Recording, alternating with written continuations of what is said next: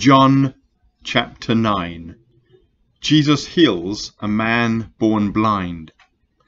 As Jesus passed by, he saw a man blind from birth, and his disciples asked him, "Rabbi, who sinned, this man or his parents, that he was born blind?" Jesus answered, "It was not that this man sinned, or his parents, but that the works of God might be displayed in him. We must work the works of him who sent me while it is day. Night is coming when no one can work.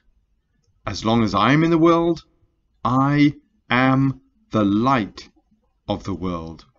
Having said these things, he spit on the ground and made mud with the saliva.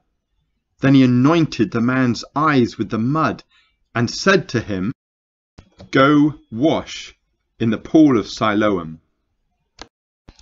So he went and washed and came back seeing. The neighbours and those who had seen him before as a beggar were saying, "Is this not the man who used to sit and beg?"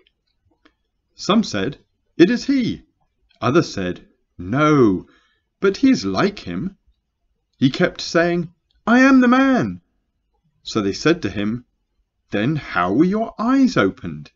He answered, "The man called Jesus made mud and anointed my eyes and said to me, 'Go to Siloam and wash.' So I went and washed and received my sight." They said to him, "Where is he?" He said, "I do not know." They brought to the Pharisees the man who had formerly been born blind. Now it was a Sabbath day when Jesus made the mud and opened his eyes.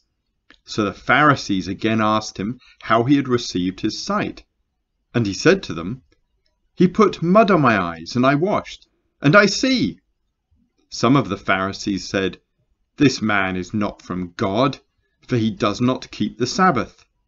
But others said, "How can a man who is a sinner do such things?" And there was a division among them. So they said again to the blind man, "What do you say about him, since he has opened your eyes?" He said, "He is a prophet." The Jews did not believe that he had been blind and had received his sight, until they called the parents of the man who had received his sight and asked them, "Is this your son, who you say was born blind? How then does he now see?" His parents answered, "We know that this is our son, and that he was born blind, but how he now sees we do not know, nor do we know who opened his eyes.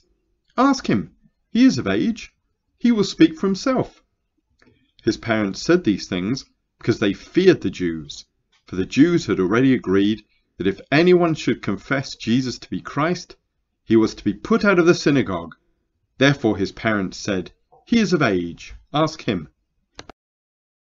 So, for the second time, they called the man who had been blind and said to him, "Give glory to God. We know that this man is a sinner." He answered, "Whether he is a sinner, I do not know. One thing I do know, that though I was blind, now I see." They said to him, "What did he do to you? How did he open your eyes?" He answered them, "I've told you already, and you would not listen. Why do you want to hear it again? Do you also want to become his disciples?" And they reviled him, saying, "You are his disciple, but we are disciples of Moses.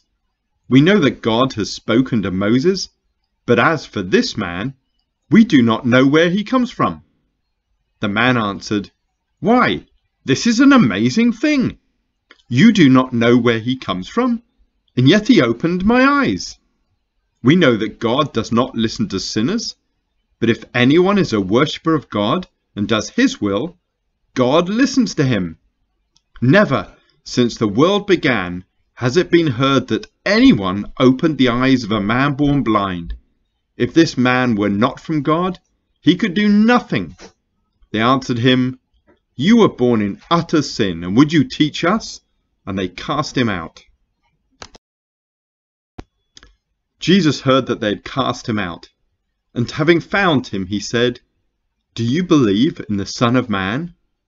He answered, "And who is he, sir, that I may believe in him?" Jesus said to him, "You have seen him, and it is he who is speaking to you." He said, "Lord, I believe," and he worshipped him. Jesus said, "For judgment I came into this world, that those who do not see may see, and those who see may become blind." Some of the Pharisees near him heard these things and said to him, "Are we also blind?" Jesus said to them, "If you were blind, you would have no guilt. But now that you say, 'We see,' your guilt remains."